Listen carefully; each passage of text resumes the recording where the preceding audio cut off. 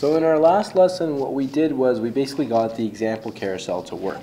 And to get started on our Collaborate homepage, the first thing that we want to do is kind of get this navigation bar to sit the way that we wanted it to. The way that I had it designed in my original design was to have the Collaborate be fixed at the top of the page and spanning the entire width of the page. So let's kind of understand like what's going on with the CSS and why is it working the way that it does. So if I right click and then click on Inspect Element, I get what's called the Chrome Developer Tools. Firefox should have something similar, and definitely the modern IE versions also have the same. Excuse me. So whatever I right click on and whatever I inspect element on is the first thing that it's going to attach itself to. So you can tell here that when I right click on the Collaborate text, it went right to the link tag that's associated with the navbar brand. But if I hover over some of these other elements, Chrome actually shows me with this highlighting what I'm looking over. And this is really useful for understanding, first of all, what does the structure of the page look like, how does the web browser interpret it. So for example, if I click on container, Bootstrap, what Bootstrap sees as the element is blue. So whatever the element actually is, the contents of the element, it's always within the blue area. Anything green is padding within the box, and anything orange is margins outside of the box. And this is really cool for understanding, for example, how margins and how padding affect your content. So I want to see actually this navbar wrapper, because that seems to be what's actually containing all of my navigation bars. So this little comment here is a bit of a lie. And if I click on navbar wrapper, on the right side I'll see all of the styles that are applied, and you can see that the carousel style is applying this margin top, so that if I toggle it, it pushes it up. So we've made some headway. I think the best way for me to move forward right now, I have two options. Either I can go into the CSS file and remove this style, but this would make this presentation rule basically empty. I think I'm better off removing this element completely. Then I'd have the additional work of making this span the whole width of the page. Now, why is that happening? That's the other thing that we might have to figure out. So if I remove this guy, well, what's pushing the the navigation bar to the top of the page? Well, it would be this container element. As you can see in the container, what the container does is, first of all, it applies this padding, so that's the green part. It's applying the padding within the box, but it's also doing something else that's really interesting. It's setting a custom width, that's the blue, and it's also creating this margin, that orange stuff. And if I keep scrolling down, those are the margins that are applied here because they're not crossed off. So if I toggle this, you can see that, okay, well, if I make a margin right, not auto, it's going to get pushed to the right. If I toggle this, it's going to be not pushed to the left. Other styles are probably being applied, so let's try deleting this and seeing what happens. So if I go to my HTML file, what I want to try and do is I want to delete these two elements. Now if I delete two opening tags, I have to delete the subsequent closing tags, and I want to do these guys. And to keep my code consistent, I want to unindent these things twice because I deleted two elements, and that way I have a much more organized page. What happens if I refresh? Interesting. So now I've got this working. Now I have some odd spacing going on here. Why is that happening? Well, if I go down and look at the Inspect Element component, if I click here, we can see that it's applying a margin at the bottom of the navigation bar, this orange part that's pushing the slider down. I don't want that to happen. I actually want that to not be pushed down. So if I go back up, well, let's look at where is this margin coming from? Okay, we don't see it in bootstrap.min.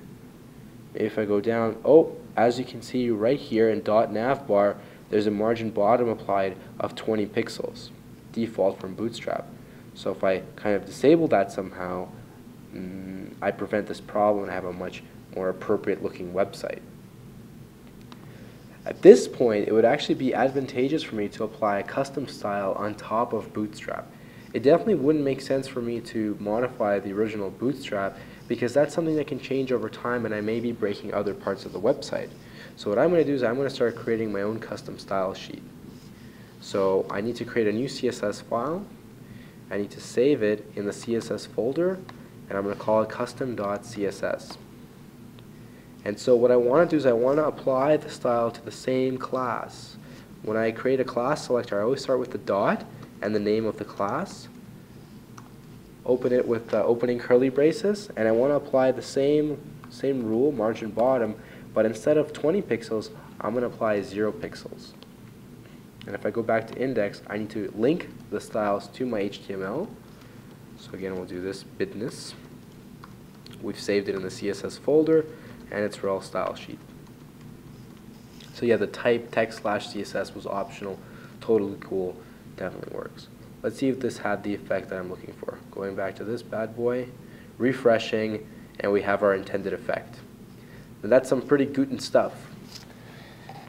Now the other thing that I had was some of these navigation elements were, one, moved to the right of the page, as well the actual contents of the elements were different. I actually had links listing, about, and contact, I think.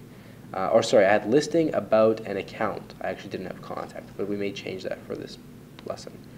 So our first objective is, for one, to push that content to the right, but more importantly, to understand what we're working with. Often you don't want to just kind of hack this together and make it work. You really want to understand what you're doing so you have greater control and can make changes much more easily. So the first thing we want to do is we want to fix this comment. This comment shouldn't be describing the body tag. It's actually describing the navigation bar here. So if we move that over here, fix the indentation to make it look neat, now we get some accuracy. Let's try and understand how this is actually working.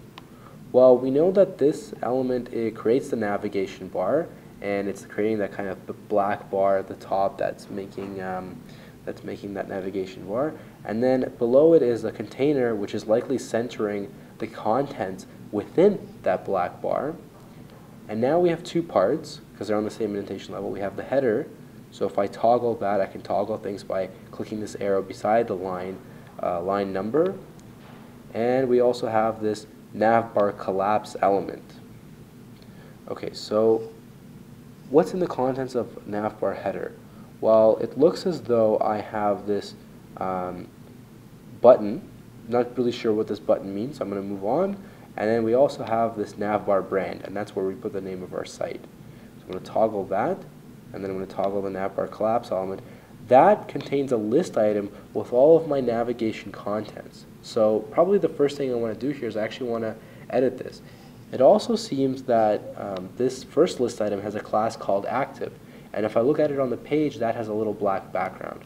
So that's probably what's causing that style to be there. I really don't want this to be happening on my page, so I'm just going to change that, and I'm also going to change this to be listings, about, contact. Cool. Now this pound symbol basically means it's an empty link, it's not going anywhere, so I'm going to make the rest of them empty links as well. Interesting. The other element that I have is this drop down. So with this drop down we can do some pretty interesting stuff. A drop down basically allows us to have a series of elements, and again, it seems complicated. It seems like there's a lot going on here, but at the end of the day it's really just HTML code properly formatted and very smartly placed in the context of a much bigger part.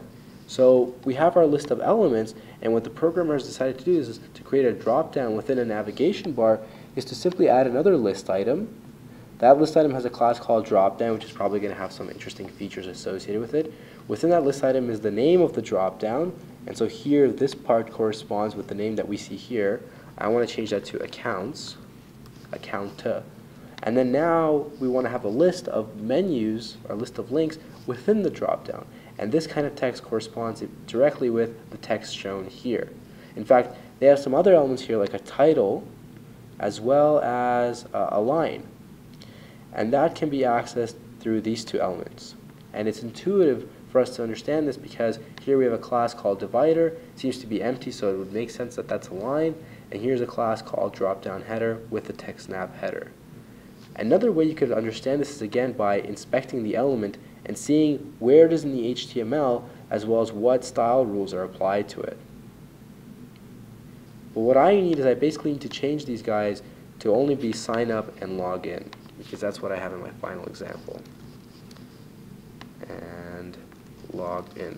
So let's see if that edits my content. Cool. Moving forward. Yes. $19 billion are coming right at me. Now the last thing I want to do, and this is purely preference-based, just showing you the ropes of Bootstrap, I want to push all this stuff to the right. And I want it to be within the overall box, within the nav bar, constrained to the center, but I want it to be at the right side of my page, so that doesn't really seem all clumped together with the logo here. Now, Bootstrap has a couple of helper classes, and one of them is called pull right, that will actually pull the content within a box to the right of whatever it's in. So if this div is in a container, and I apply the pull-right class to it, it's going to pull the contents of all of this to the rightmost part of a container. So it has this effect, but why did it work the way that it did? The reason it worked the way that it did is best explained by the inspect element function. So here's my container, and you can see something interesting. The container has a static width of that blue part. That's defined over here in the bootstrap.min.css file. It applied a fixed width of 1170 pixels. So with that, when I pull my navbar collapse element, pulled it to the right, it's going to pull it to the right of that fixed width. This is really important because this kind of function only works on fixed width elements that we explicitly define using our CSS. The last thing that I want to explain about this navigation bar is all this collapse business. So I mentioned early on that Bootstrap really does a lot of the legwork for you in terms of getting you up and running, and more importantly, getting your site as compatible as possible with different form factors. So what happens if I shrink the size of this browser? Well, you can see the contents adapting to the size of my window. If I keep going, at some point this navigation bar is going to get too big for the browser to handle. And it creates this little hamburger icon that if I expand, it actually creates this effect. Interesting stuff, right? So the reason why that's happening is that's what the collapse element really is doing. In fact, I think that the reason why this odd effect is why is it all being pulled to the right is that I'm actually pulling the div to the right, whereas I should probably be pulling the UL class. I want to be pulling those list items to the right. Let's see if that changes the effect. Perfect. That creates something a little bit better.